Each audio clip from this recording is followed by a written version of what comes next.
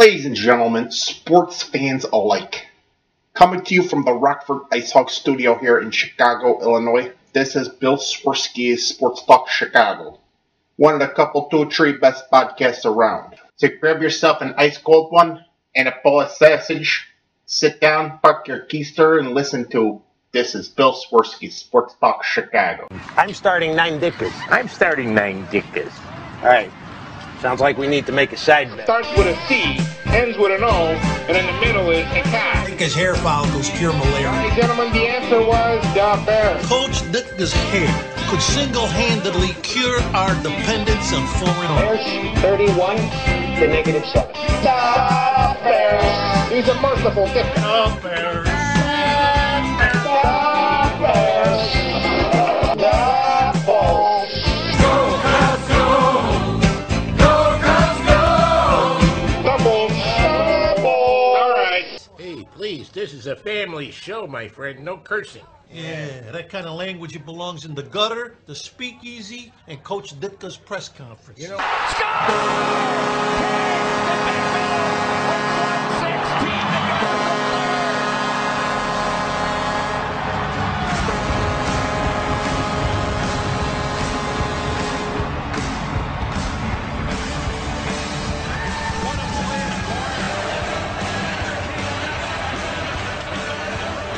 Hey everybody, and welcome to another edition of Bill Swerski's Sports Talk Chicago. This is your host Sean, and we've got a big episode for you today. As I promised you last week, we're going to be hitting all the 5 Chicago teams, not just focusing on the Bulls and the Blackhawks like we did last week. Also this week, I'm going to be flying solo. With the holiday weekend, we had a lot of people that couldn't make it on the show, which is fine, family first. So let's just jump right in. The big news with Chicago sports is definitely the Cubs trade. Cubs pulled off an early trade because the trade deadline is not until the end of the month. But I think most people thought that the Cubs would really push the trade talks and really use the deadline to kind of get more from teams to trade some of the pitchings that they have on the roster, so namely Jeff Samardzija and Jason Hamm. So what we saw, though, is that the Cubs decided to trade early and not really push the trade deadline, and they made a deal with the Oakland Athletics where they traded both pitchers, and they came up with a package for 3 players and a player to be named later. So who they got was Addison Russell, the shortstop prospect from the Oakland A's. They got Billy McKinney, who's an outfield prospect, and then right-handed pitcher Dan Straley, who's been up and down within the majors the last few years, and a player to be named later. So they've ended up getting 4 for the price of 2. And let's break this down a little bit, because I know when I first saw the trade, I was a little bit dumbfounded because all along the talks and the rumors have been that the Cubs are going to trade these 2 pitchers who are 29 and 31, and Hamill's going to be looking for a new contract for next season, and they can't come up with a long-term extension for Jeff Samardzija. So what we're looking at is that we're trading older pitchers. We thought what would happen is that they were going to be trading these guys for younger pitching, and that's all of the rumors I've been hearing, and that's pretty much what I assumed was going to happen, is that they were going to trade these 2 guys for pitching prospects that would be ready come the time that the Chris Bryants and Javi Baez's and Alcantaras and Solairs come up from the minors. So then you have this powerhouse team that's, coming up all at the same time. But that's really not what happened. Let's take a look at the players they got. You got Addison Russell, who, coming into the 2014 season, looking at the minor league rankings, is SB Nation had him as their number 5 overall prospect. And to put this into perspective is that they had Javi Baez as their number 10 prospect and Chris Bryant as their number 12 prospect. So significantly better than those 2, and we see what Chris Bryant is doing. He's tearing up the minor leagues. ESPN's Keith Law had him as his number 3 prospect. Baseball America had him as the number 14 prospect. Baseball Haven had him as the number 9 prospect. Prospect 361 had him as their number 8, and Fangraphs had him as their number 8. So pretty much he's around a top 10, top 5 prospect in the minor leagues, which if you look, I mean, you know, there's some potential all-stars that are in the same league as this guy as far as these minor league prospects. The A's minor league system is they keep bringing up guys year after year, but rankings-wise, they're one of the worst minor league systems there is. So basically, the Cubs absolutely rated their entire minor league system. They just demolished it. They got their only top 100 prospect, and Baseball Prospectus had Billy McKinney as their most likely to have a breakthrough 2014 season player. So their top 2 guys they just up and took. And we'll get into that a little bit more later. So let's keep looking at the players. So Russell was the number 11 overall pick out of high school in the 2012 draft.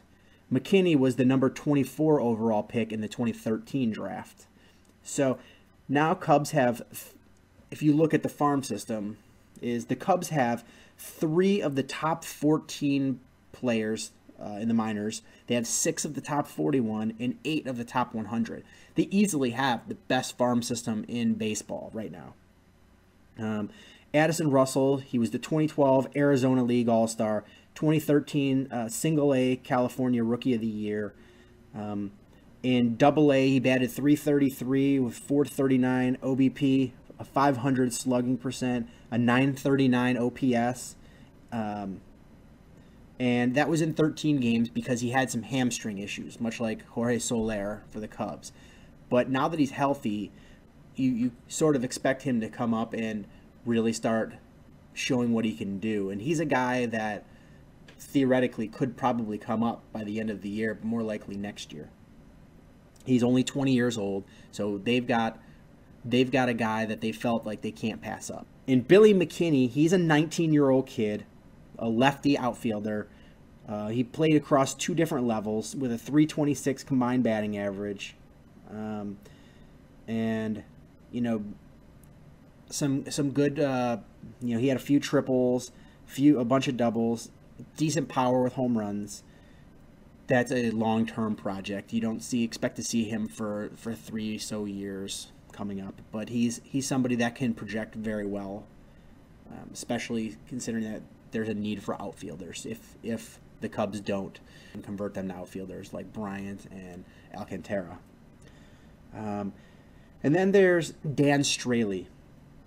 Dan Straley's on and off over the last three seasons. He's been on the major league roster for Oakland. He's only 25 years old, so you're getting a much younger pitcher than Samardzija or Hamill. He's got 41 career major league starts. He's 13-11 with a 4.11 ERA. Not great, but he's a guy that was a first-round draft pick in the 2009 draft. So he does have potential still. He was the 2012 A's minor league pitcher of the year. So again, there's hope for this kid. Somebody that if he does work out and pan out, then he was basically cherry on top of this deal, and you end up having a guy that you can have on your roster for years to come. Thinking about this trade, at first I was a little bit weirded out by it, and then I was a little upset because I really expected them to get young pitching. They really need to bolster up their young pitching. But then I started thinking a little more about it, is what in this league is really coveted.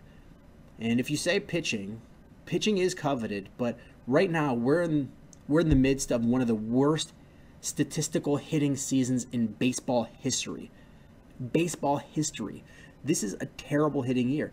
Teams are looking for players that can add bats to the lineup. And the Cubs right now are sitting on a gold mine. They've got Addison Russell. They've got Javi Baez. They've got Chris Bryant. They've got Alcantara. And then they've got like other guys, the younger guys that are coming up. So right now, we're looking at it is just the infield alone is you have Arismendi, Alcantara at second, Javi Baez at short, Chris Bryant at third, and that's just in the AAA. And then you've got in the majors, you've got first base Frank Rizzo. I keep wanting to say Frank Rizzo, like the old Jerky Boys.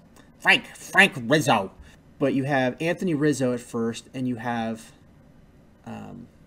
Starlin Castro at short. So right now we've got a clogged infield, assuming that the big names are already coming up, assuming that nobody else bothers to come up and make good, is we already have a full infield. So you're looking at, you can trade, and also at short you have Addison Russell. So you have 3 prospects at short. You've got Starlin Castro, who's actually doing it in the majors and has a very team-friendly deal that can be moved. So you think you could trade him and really bring in some pitching prospects, because that's a guy that can help somebody win right now. Very team-friendly deal, and you probably wait till the offseason to do that if you're going to do it.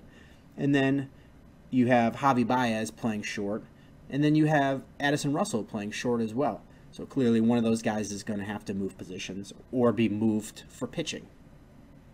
You have Alcantara at second, Bryant at third, and Rizzo at first. So you've really got an all-star lineup coming up in the next couple of years. And I know that it's really frustrating as a Cubs fan to keep saying, well, next year, because that's been our motto forever. But it really is coming to fruition. Just look at what some of these guys are doing. Bryant is just tearing up the league. It's ridiculous what he's doing. Alcantara was an all-star in the AAA, batting over 300. Addison Russell is, almost a can't-miss prospect. And Javi Baez is starting to move past his struggles and starting to hit the ball again. And that's not even including the other bats that you have coming up in Single-A Daytona with Albert Almora, or Single-A Kane County with Kyle Schwarber, your first-round pick, who's doing well, or Double-A in Jorge Soler. So you've got these bats that are coming up, so it's really exciting. So more Cubs news is right before the trade. I guess we'll mention this for whatever it's worth. Is on the 4th of July, before this trade was made, Jason Hamill was pitching really well and ended up with the Cubs beating the Nationals 7-2. In that game, had pitched 6 innings, only gave up 2 earned runs, only 5 hits, had 7 strikeouts, gave up a home run, and he was at a 92 pitch count, and the Cubs went and pulled him out. And he was clearly frustrated after the game. So let's take a listen to the clip where this is Jason Hamill after the game talking about being pulled early. Basically just a couple mistakes that were up. Gave a few extra base hits today, but overall pitched well. Got out of a big jam there in the middle of the game, and that was a big turning point for us. Would have liked to stay out there in the 7th. I have no idea why I came out of the game, but I honestly believe you learn how to pitch when you get to 100 pitches. If you're not allowed to reach that, I think that's hurting you more than helping you. So I guess it is what it is for right now, but it's for a guy that's established and continues to work hard and prepares himself to throw late in the games, deep in the games. 100 pitches shouldn't even come into question. But overall, great win as a team. The guys put up a ton of runs. It makes it a lot easier for you to pitch. You can be more aggressive in the zone, and it's nice. We're rolling right now. We feel good. Plus, you got a big hit. Yeah, I've been hit 3 times this year, so it's nice to.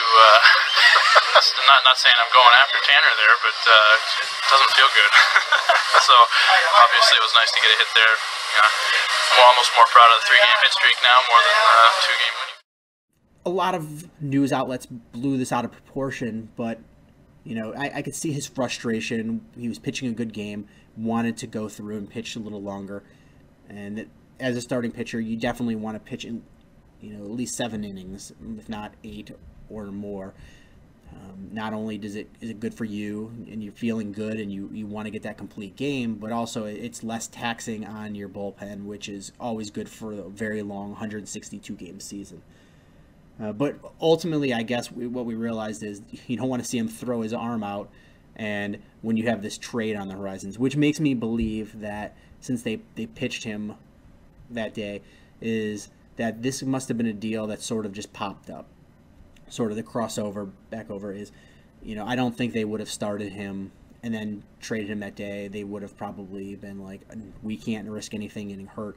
So this deal must have sort of popped up, and I'm going to guess that they had been talking with Oakland and it tossed out Addison Russell's name here and there and not been getting anywhere, and finally came to the point where Oakland said, we are all in, clean out our minor league roster. And the Cubs just pulled the trigger.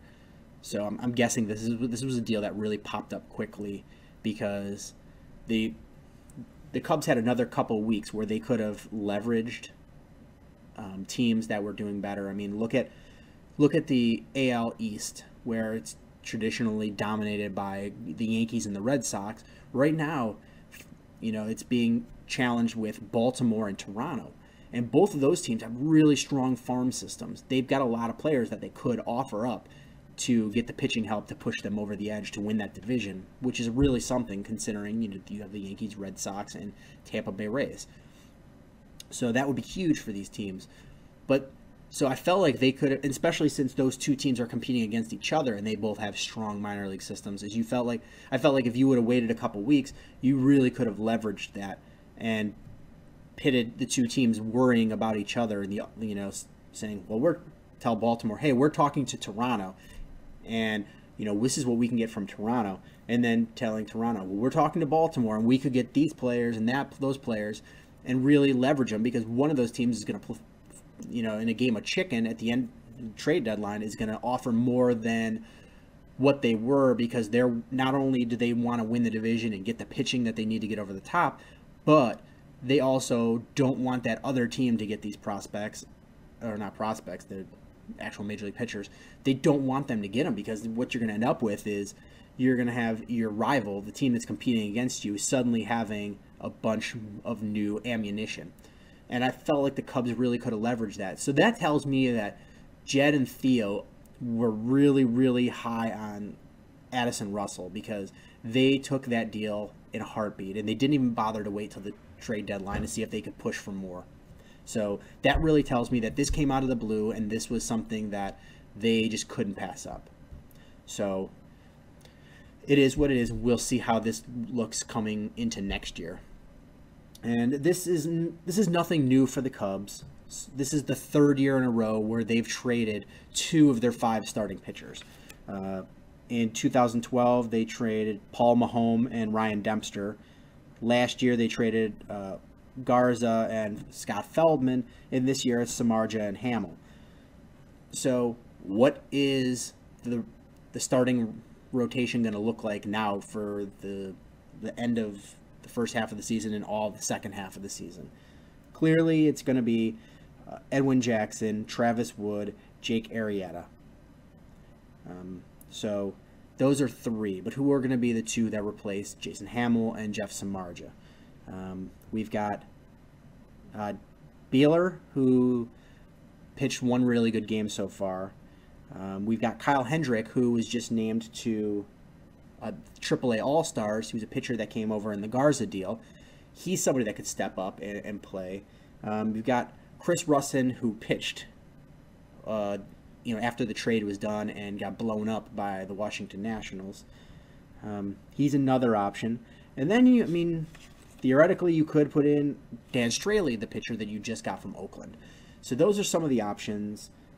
I'm not sure how this is going to go. My feeling would probably be Beeler and Hendrick would be the guys, unless they're really high on Russin.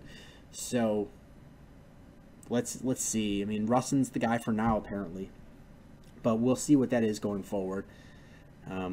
But there's what I'm worried about is the Cubs had been on a big hot streak, and we're working their way up to a 500 record. And for this team would be a huge coup. That would be amazing if you could have the Cubs really, playing well and getting up to that 500. That would be a boost, and that would really tell the story of where they're going. With trading Hamill and Samardzija, suddenly you don't have these horses that are at the top of your rotation to compete with, some of these other teams and starters. But this is gonna tell the story of where they're going right now, and I have a feeling that suddenly they're gonna go on a really big bender and lose a bunch of games in a row, and that's sad and depressing because this is a team that's playing with a lot of heart right now, not as much talent, and it's a shame to see them fall like that. But we don't know. That's why they play the games. But with the first game after the trade, if it was any indicator, they got hammered by the Washington Nationals. And Villanueva should not be pitching more than an inning. He drives me crazy with his dumb mustache. But we'll see. Hopefully we can get some stabilization. Hopefully Beeler can come in and pitch another great game. Hopefully Hendricks comes in and does what he's been doing in the minors and playing really well. And let's see, is there any other Cubs news and notes that I want to talk about? I guess a couple other things is, what this trade sort of made me go back and relook at what the Cubs have in their minors, and they've got a ton of hitting, and hitting is first and foremost. And people say the cupboards are pretty bare with pitching, but I'm looking at it. It's not as bad, I don't think, as you would you would assume based on what other quote unquote experts are saying. You're looking at like you have the Baez's and the Alcantaras and the Bryans and the Solers and the Almoras and such that you're so batter driven, but they've got a couple of good pitching arms, which if you look at other players or other teams' minor league rosters, a lot of teams don't have as much pitching as the Cubs do. It's just overshadowed by the incredible bats that they have. But C.J. Edwards is another good piece that the Cubs have coming up. Pierce Johnson, you have Kyle Hendricks. Those are three pitchers right there. So you've at least got some reserves in there, and you figure if those three guys pan out, and Jake Arrieta is a guy that, even though he's 28, he's a guy that you could build on. I mean, he's just coming into the prime of his career, and Baltimore was really, really high on that guy, and he just had some struggles. But he's pitching really well for the Cubs right now. I mean, he's flirting with no-hitters every time he goes to the plate. So if you get, Arrieta signed to a long-term deal, and you bring up Hendricks, Beeler continues to look good. That's three right there. And then in the next, you sign a free agent and bring up either Edwards or Pierce Johnson reasonably soon because they're in Double-A. Then suddenly you have a decent rotation. You bring up these minor league guys, and I'm sounding like I'm drinking the Kool-Aid, and I flirt with the Kool-Aid drinking and being rather annoyed with my team, but this is something that could really start to pan out, and I'm starting to see the vision that Theo and Jed have. Now, if we can get the business side to start panning out, the Cubs could really be a threat to other teams going forward. AAA All-Stars were announced. Cubs had 4 of them. They had Arizmendi Alcantara was the only batter. Bryant would have, but he was too new to AAA because he's tearing it up. And then you had Kyle Hendricks as the pitcher, Taiyoshi Wada, and Blake Parker, their closer. And the last 2 guys they're older guys, and you're not looking for them to flirt and come up with the major league prospects. But it's really good to see Arizmendi Alcantara because he's really been surprising because even though he was in the top 100 prospects going into the preseason, a lot of teams, or a lot of these scouting sites had doubts and thought that he was going to be a pick to fizzle for this year, and he's doing really well, and that's good to see.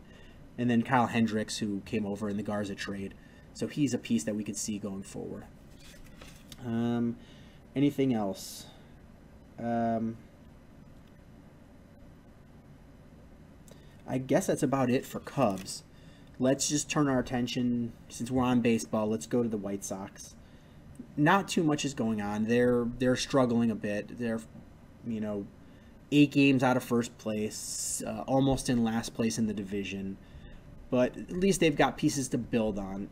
You've got Abreu, who's probably the best hitter in baseball right now. He's number 1 in home runs with 27, number 1 in RBIs with 69, batting .280, .959 OPS, .629 slugging. The guy's just clobbering the ball. And I really thought that after his hot start, that teams would start figuring out how to pitch to him. But he's adjusting to how they're adjusting, and he's doing fine. He's not even slowing down. And just think the guy had like 11 games where he was on the disabled list. So you've figured those 11 games back in, and suddenly this guy is just really tearing it up. So in addition to having possibly the best hitter in baseball right now, you quite possibly have the best pitcher in baseball in Chris Sale. Chris Sale is just tearing it up. He's got a 2.16 ERA, a .87 WHIP, and he's 8-1 right now. It's just like every time he goes to the mound, he's going to find a way to win, and he's going to give his team a chance to win. That's phenomenal. And you put that in there, and even though you've got a slew of injuries and you're in a quote-unquote rebuilding mode, is the White Sox are playing really well, and they're sort of riding on the backs of these two guys. So what are the White Sox going to do going into the trade deadline? Is clearly they're not going to be buyers. There's too many teams in their own division that they're competing against, that where they're already at the bottom, to sort of say we're going to be buyers, because you're giving up the future for the now, and they're not good enough to be winners at the now. And as much as there's been a feel-good story for the team this year and how well they're playing, you have to be smart about it, and you can't give up prospects that are going to help you even though you're in a rebuilding mode and you're winning during the rebuilding mode. You don't want to overextend yourself. You want to bring up these young guys, because that's who's going to be your future when you really have a chance to win. But the rumors is that Diane Vistieto is rumored. The Giants have interest, and apparently Seattle has a big interest. And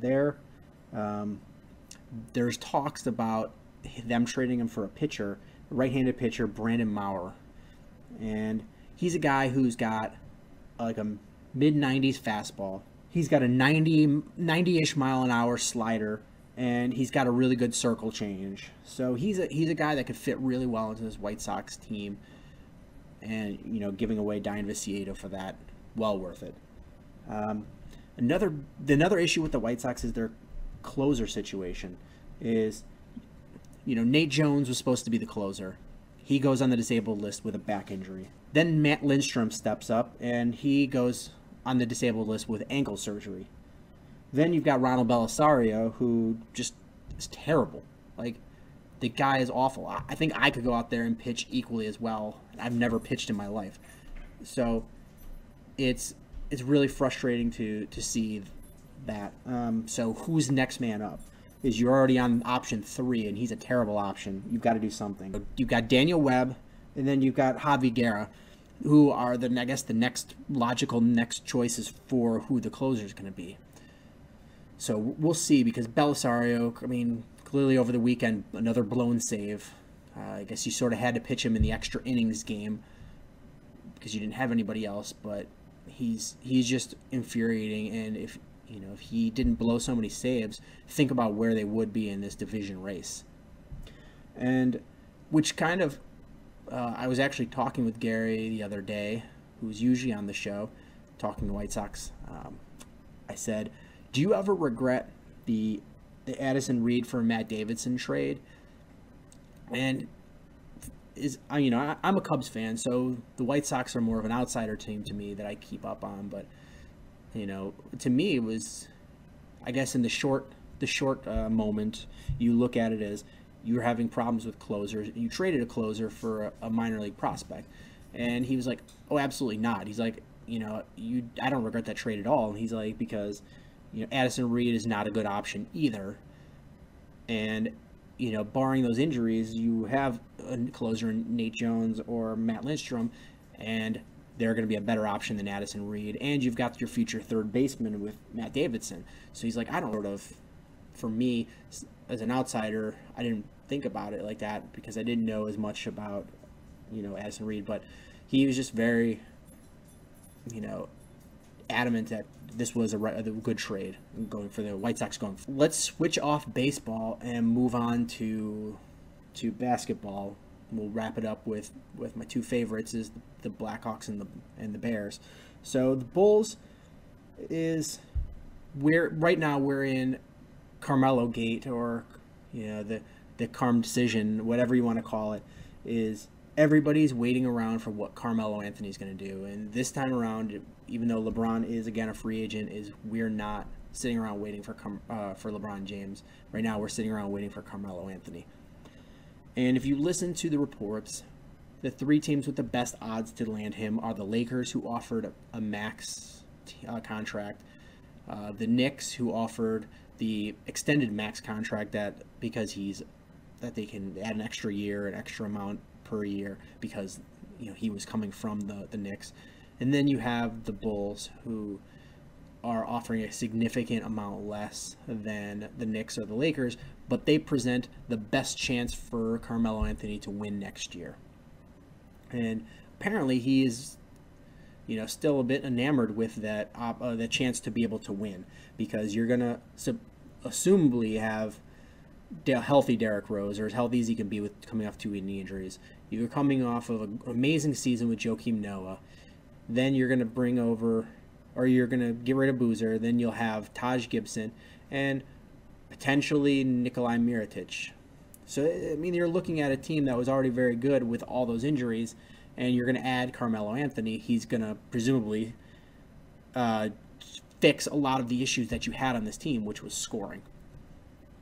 So looking at the numbers a little bit, is the cap space for the 2014-2015 season is projected to be $63.2 million. It hasn't been officially announced, but that's the assumption that everyone's making. You make the assumption that Boozer is going to be amnestied, and that the Bulls are going to waive Brewer, Mike James, and Amundsen. So you're going to have Rose under contract, Noah under contract, Taj under contract, Dunleavy, Butler, Snell, Dougie McBuckets, Anthony Randolph, Greg Smith, and then the prorated portion of Rip Hamilton's contract. So right now you're looking at, potentially being able to spend $17 million on a player, and that would be Carmelo Anthony, which if you think about it, if he takes that money, let's say 17 a year, that's over a 4-year contract, that's like $60-some million. And when the Knicks can offer him $120 million some dollars, so you're looking at he's leaving $60 million on the table. That's a lot of money. Even from the Lakers offer, that they're leaving $30 million on the table. And granted, these guys are filthy rich. It's really hard to say, yeah, I'm going to leave extra $30 million on the table, especially when he's got a money-hungry wife. So I'm really not expecting Carmelo Anthony to come back, or to come. So what realistically can they do? So first of all, they've got the best player in Europe, arguably. You have Nikolai Mirotic, who a lot of players or teams were, a lot of media outlets were throwing around this $6-7 million for him. But if you look, I mean, his European contract, which he's said he's done playing with the Real Madrid team, his European team, is he was making around $2.5-2.8 million a year, depending on how the current or the exchange rate went, because he was paid in euros, so it's not a fixed U.S. dollar amount. And then if he's got to buy himself out, and right now the buyout's around $3.5 million, where the Bulls can do just over $600,000 of payment of it, and then the rest would have to count as salary cap. So you buy him out, and you have to pay him around $1 million a year as for a buyout fee. So you're looking at around 3.8 for Nikolai Mirotic. So then you have around $10 million or so to be able to spend on another player. You've got a few options here. You've got Lance Stevenson, who he's a really talented guy. He's like 23, 24 years old, and he could really fit well on this team because he was, plays for a very similar Pacers team, did well, and playing under a much better coach in Tom Thibodeau, and maturing with another season in the league. This could be a guy that you really does some good for the Bulls. but he's already having problems trying to match or sign a contract with the Pacers. So he could command like $10 million a year. And do you wanna commit that to a guy like that? We'll see. You've got Luol Deng, who's a fan favorite, and he could come back and really fit well into the system because he knows it and he plays well in it. And but he's looking probably $6 to $8 million a year, and is he worth that? Another interesting idea that Gary floated along is if Miami blows up their team, if LeBron doesn't come back, is Chris Bosh is out there. He could be a guy that fits in there and plays center, power forward that can score, or Paul Gasol. And the issue is Paul Gasol has been a fantastic player in this league for a long time, but he's not the Paul Gasol of 5-6 years ago. He's the Paul Gasol of 2014. And they're saying, oh, he might accept a 1-year, $10 million deal. No. You don't give him that much money. If you can get him for like 7, all right, that's doable because he could really be helpful to this team because he doesn't need to play these long minutes, but he can come in and help them score. So there's a lot of options right now. You could also move a Dunleavy, and you could move Anthony Randolph, and you could move these guys for basically salary dump with trading for second-round picks to be able to bring in other players because Dunleavy is basically, his talent set is basically the same as Doug McDermott's, so he's expendable.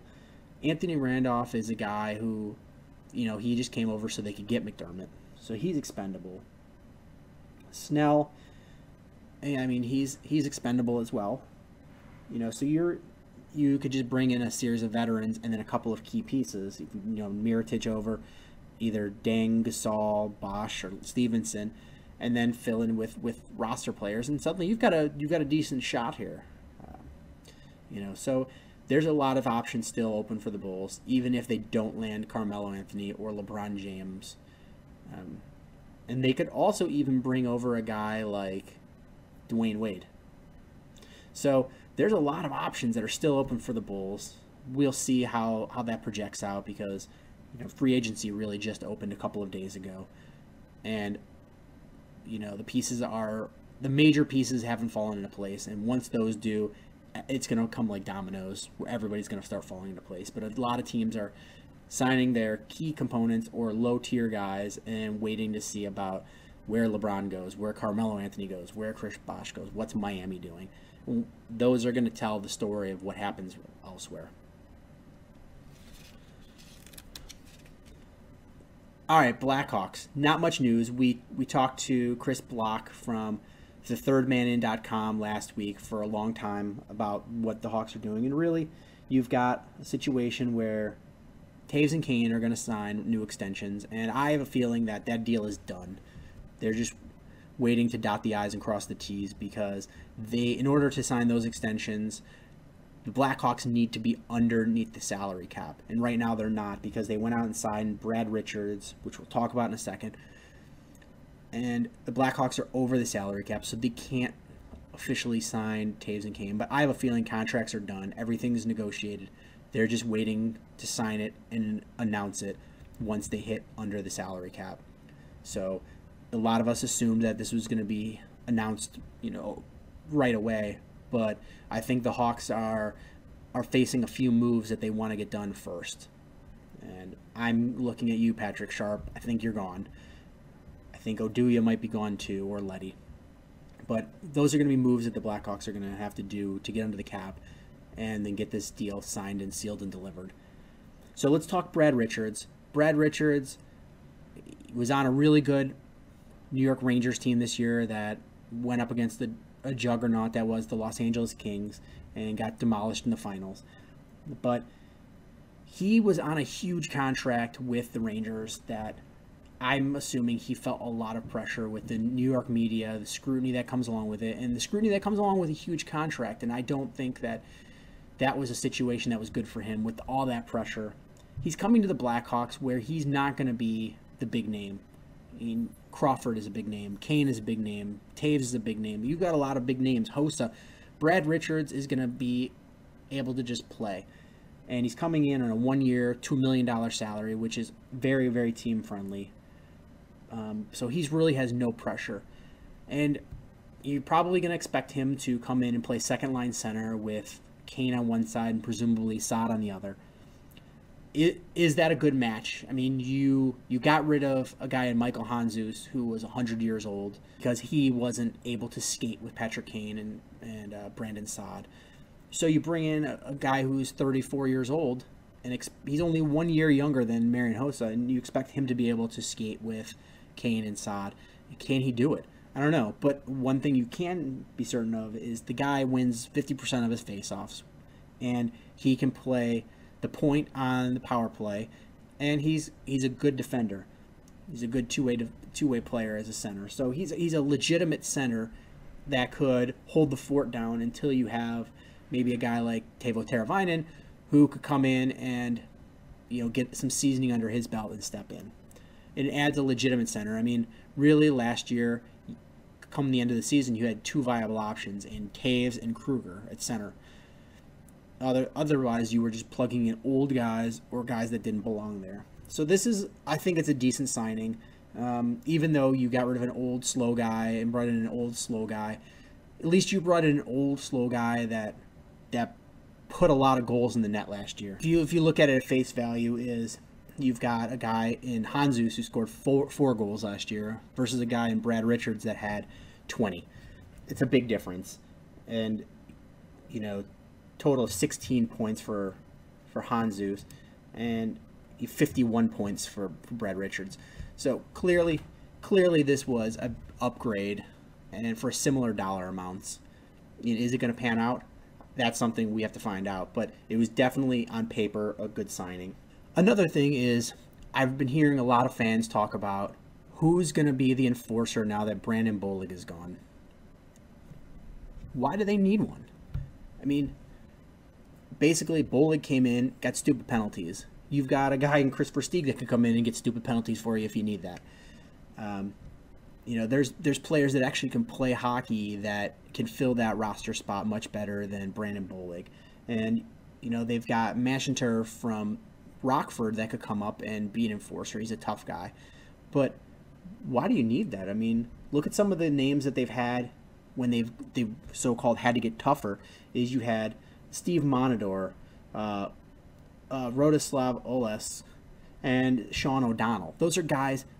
Do you remember them at all being on the team? No, most of them got bought out, by the Blackhawks. This is a team that plays fast-paced hockey. They play good hockey. They play, they do play tough, but they don't need to be the St. Louis Blues or the Phoenix Coyotes to win games. They don't need to mash you up and spit you out. They play good physical hockey. They don't really need an enforcer. So, I mean, I'm not looking for them to replace Brandon Bollig. They did a good job by signing Brad Richards to be a second line center and address a position of need. Hopefully, it's a good stopgap, and they just need to keep bringing up these young guys and filling out their roster and making smart trades, and that's what they need to do because they're right on the cusp again. I mean, they were one goal away from probably winning another Stanley Cup because I feel like they would have gone in there and clobbered the Rangers just like the Kings went in there and clobbered them. So they're still on the cusp. I don't think there's any reason to make huge major changes or to try to make this into a tough guy team when that's not who they are. So I mean the Blackhawks have a good team, and we'll see how they proceed for the rest of the offseason, but they've been very aggressive so far, and I look for them to make some more moves and make a big splash in trading a veteran. We'll see. The last thing I want to talk about is my beloved Chicago Bears. Not a ton of news, but there's a lot of things because we haven't really talked about them much over the past few weeks on the show. So let's start right in with on the Harry, Spike, and Walter Payton's Kids show on the Game, the third sports channel in Chicago on the radio. Donovan McNabb came on, and they were asking him about Jay Cutler. And this is some of the disparaging remarks that he had to say. I think Jay might be the luckiest dude in Chicago, to be honest with you, with the contract that he received for what we haven't seen thus far. Don't get me wrong, I think Jay's got a strong arm.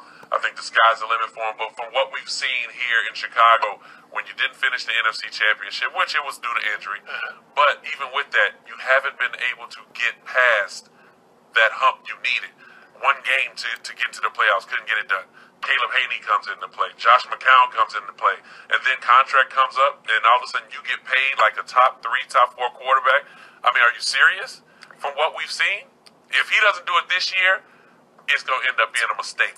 This is a big year for him, man. This is a real big game. Josh McCown, your buddy's not here no more. Right, he's and getting so 10 mil. You have no excuse when you look across the board. You have the best wide receiver duo in the NFL. Not to mention a great running back and tight end. A great running back who they wouldn't pay just about a year and a half ago. Right.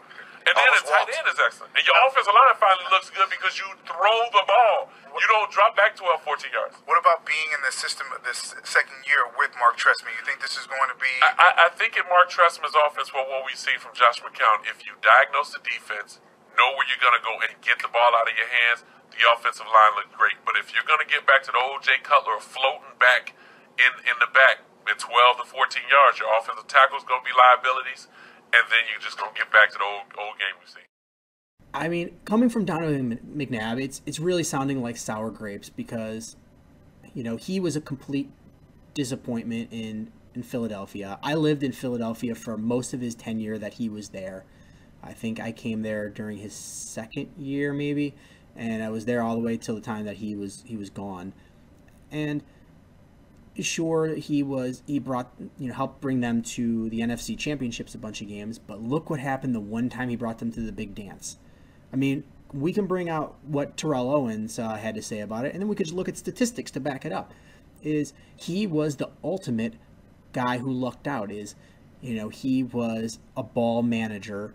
He had a good team around him, and Andy Reid was basically perfect for him.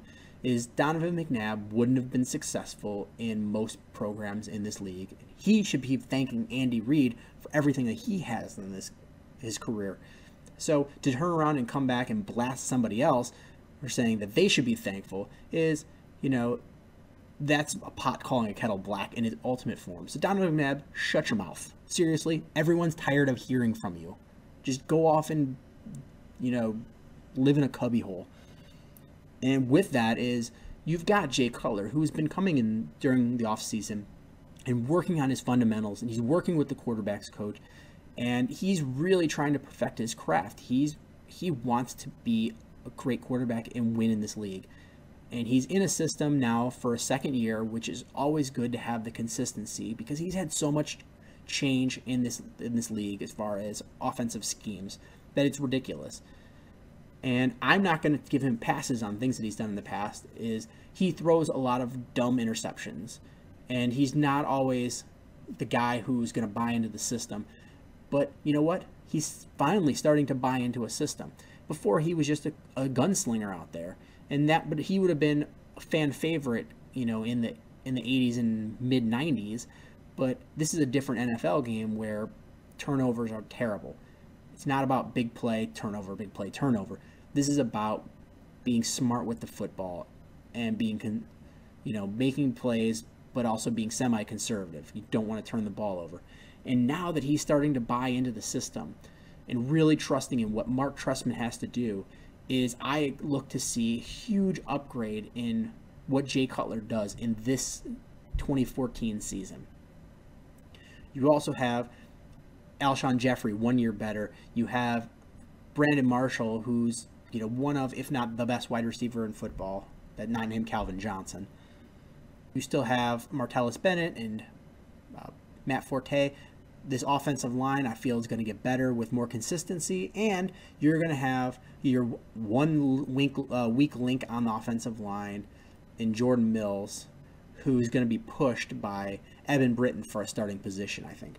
So I really look for this offense to step forward. So what else is going on with the Bears? There's really no big news going on. They're getting ready for training camp coming up, and hopefully we'll be Bill Swerski Sports Talk Chicago will be present there to take in some of the sites, post some pictures, and tell you kind of what's going on. So we're hoping to be there for a few days.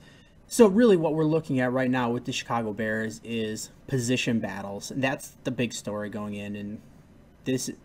And having good position battles is what makes for a better team in the season, because you really want competition and push, so there's no complacency, and that you're always making sure that you have the best players possible in those positions. So going into the season, you're allowed to have 53 men on the active roster. And that typically breaks down to, it varies for every team. You can do whatever you want. You could have 10 quarterbacks and 19 running backs and no offensive linemen. You could do whatever you want. It's the NFL. But typically how it works is to break down, you do 2 to 3 quarterbacks, 3 to 4 running backs, 5 to 6 wide receivers, a fullback, 3 tight ends, like 9 offensive linemen, 9 defensive linemen, 7 linebackers, 10 defensive backs, your kicker, your holder, your punter. And so the Bears actually had it a little bit different last year, as they had a position solely for kick returner in the name of Devin Hester, which they don't have this year. They're going to actually use a position player who will play a position to be the kick returner. So quarterback, there's somewhat of a battle there. I mean, Cutler's clearly the starter, and my sense going in is they're going to take Cutler first. They're going to have 1 veteran backup and 1 young backup. And since they already got rid of Gerard Johnson, looks like David Fales will probably be the third string, and then either Jordan Palmer or Jimmy Clausen will be the veteran backup. And everyone keeps talking about how good Jimmy Clausen's looking, but we'll see. I think Jordan Palmer has the edge because he's a really smart guy, and that bodes very well for the Bears system. Their Trestman's system of offense is having a smart guy that has a good arm, and that's what he is. So I'm expecting not to be too much of a battle. I think it's going to be Palmer, Cutler, and David Fales. Running back, Forte's clearly got the nod. Backups, I see them carrying 3 running backs and 1 fullback. So Forte, Michael Ford, and Kadeem Carey, I think that's pretty set that that's going to be their roster, barring injuries, and Tony Fiammetta at fullback. Wide receiver, it's going to be Brandon Marshall. It's going to be Alshon Jeffrey. I'm fairly certain it's going to be Marquise Wilson. I think Eric Weems is going to be a lock for this team because of the ability to play special teams, his low salary, and being able to be a returner if they need it. So you're looking at probably 2 more spots that they can carry that's going to be an open battle. So you're looking at 2 wide receiver spots, and some of the names that are there, you get Josh Bellamy, Armani Edwards, Josh Morgan, Michael Spurlock, Chris X. Williams. Those are some of the guys that could really be bound for it. And you have to think about playing other special team. These aren't going to be the guys that go out there and are playing wide receiver per se, unless you have a big wide receiver set or somebody gets injured or something like that. These are going to be the guys that are playing special teams and returning kicks. So who can return kicks best from that position? I mean, Eric Weems can return kicks. Michael Spurlock, Armani Edwards, Chris X. Williams. Those are the guys. So it's going to be a dogfight for those last 2 spots, and even possibly Eric Weems' spot if he's not playing well. But I have a feeling that he's going to be a lock for 4th. Tight end, Martellus Bennett is the only lock at tight end. You're going to have a bunch of guys that are competing for the other 2 tight end spots. I'm going to imagine Dante Rosario is going to be one of the 2. They seem to be infatuated with him, but I'm not as sold on him, even though my Cowboy friend Matt tells me that he is much better than what we saw. You've got Jerron Mastrud, Zach Miller, and Matthew Mulligan vying for the other, and Dante Rosario for the other 2 spots.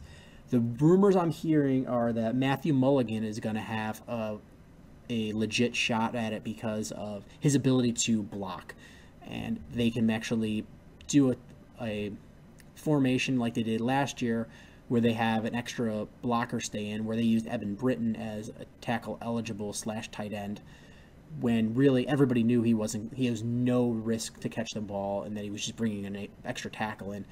if you have a guy who's a tight end who can legitimately catch the ball and maybe run a little bit, it makes the defense a little more honest because you could actually go out there and catch the ball. So Matthew Mulligan is a guy who the rumors are that that's going to be his place if he makes the team, is the extra blocker to stay in and block if need be or go out for a pass, which is kind of a traditional tight end role, but they need somebody that's a better blocker than passer rather than somebody that feigns blocking and then runs out for the pass. He's going to be a legitimate blocker. Offensive line, if we think we're going to carry 9, we're looking at Jermon Bushrod is a lock, Matt Slauson lock, Roberto Garza lock, Kyle Long lock, Jordan Mills lock, Eben Britton lock, Brian De La Puente probable lock, which leaves 2 more positions or 2 more spots left on that offensive line. Means you have Cody Booth, you have James Brown, who's been on the team for a while, Charles Leno Jr., who could be vying for a spot, Joe Long, Derek Dennis, James Dunbar, Ryan Groy, AJ Lindemann. Those are all Taylor Boggs.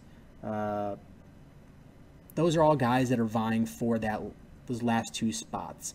I think that's going to be wide open, and I don't think it's going to matter too much, but hopefully it's guys that can step up. And as I was telling you, Jordan Mills is not a lock for the starting. The 4 of the 5 offensive line positions are set. I mean, Bushrod's starting tackle, Slauson's starting guard, Garza's starting center, and Kyle Long is a starting guard. But Jordan Mills is not going to be handed that right tackle position. I think Eben Britton's really going to push for it.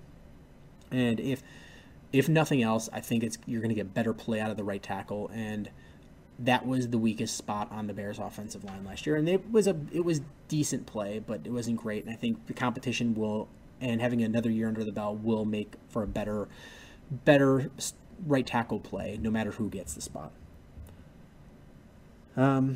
Defensive line. Jared Allen's a lock, Willie Young lock, Lamar Houston lock, and last year the Bears kept 5 defensive ends, 4 defensive linemen. I have a feeling this year that they're going to look at Lamar Houston as a combination, so it'll be like 4-4 and Lamar Houston. I think the defensive tackles are a lock. You've got Nate Collins, Ego Ferguson, Jay Ratliff, Stephen Paya. I think those are all locks. Will Sutton's going to have to be in there somewhere. So, those. I think those guys are going to be on the team. You've got Lamar Houston lock, Willie Young lock, Jared Allen lock. That's going to leave you 1 more position open. You've got a lot of contenders there in the defensive line. You got David Bass, Cornelius Washington, Austin Lane. Those are all guys that could be competing for that last spot. So we'll see how that goes. I think that's going to be a very good battle there because this team really struggled on the defensive end and defensive tackles last season terribly, getting to the quarterback and stopping the run. There's going to be some fierce competitions because this team needs to get better, and they all know this.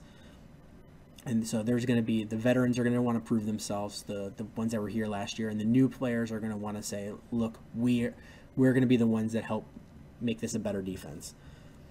Linebackers, Lance Brigg a lock, DJ Williams being healthy, if he's healthy, lock, John Bostic lock, Shea McClellan lock.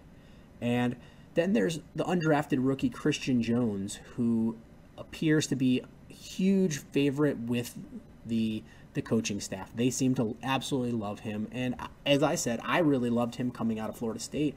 He's a guy who could play any of the positions, and I think him playing multiple positions really hurt him in the draft. I think he's going to be on this roster, and I think he's going to eventually push for a starting role. So Christian Jones, I'm saying lock. Christian Jones will be on this team.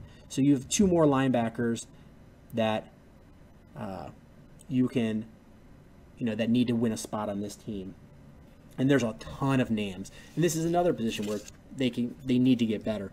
So looking at it is, I didn't put Kasim Green as a lock, but he's in there. Jerry Franklin, D.D. Lattimore, another undrafted rookie, Adrian Cole. those are the names that are going to be vying for it. And if you had to ask me, I'm going to say Kasim Green and Didi Lattimore might be those two, but that's going to be a position to watch during the training camp. And then there's defensive backs. Last year, they kept 6 cornerbacks and 4 safeties. So Tillman, lock. Tim Jennings, lock. Kyle Fuller, lock. Isaiah Fry, they love him, so he's a lock. Kelvin Hayden's going to be a lock. So those are your 5 cornerbacks. So you're looking at one more cornerback that you have. So is it going to be DeMontre Hurst, Sherrick McManus? I'm a little less much of a battle. I'm guessing Sherrick McManus will win this because of the special teams play.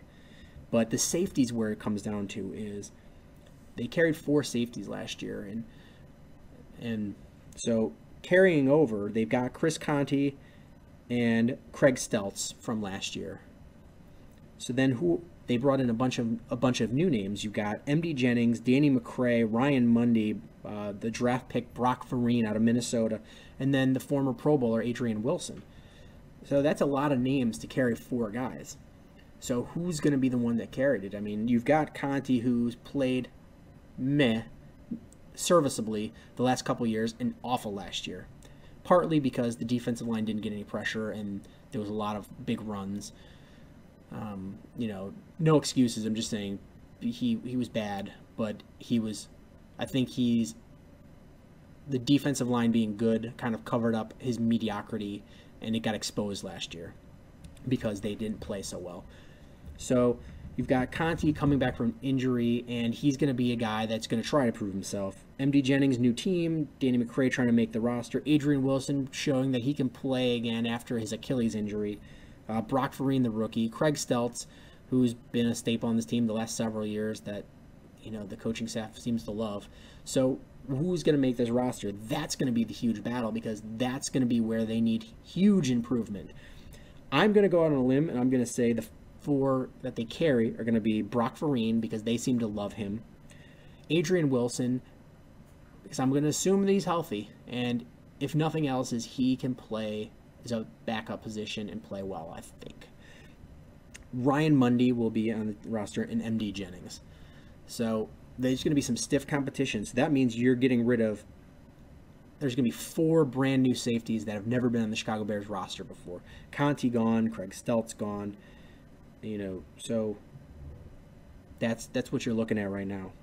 And then the kicking positions, Robbie Gould's the kicker and Pat O'Donnell's the punter. They drafted Pat O'Donnell and they got rid of Kevin Butler's kid, which PO'd Kevin Butler, but the kid's a good punter. So those 2 positions are a lock, and they might bring in, I'm sure they'll bring in kicking competition for both of them, but it's just really, to have competition there. But those are the locks.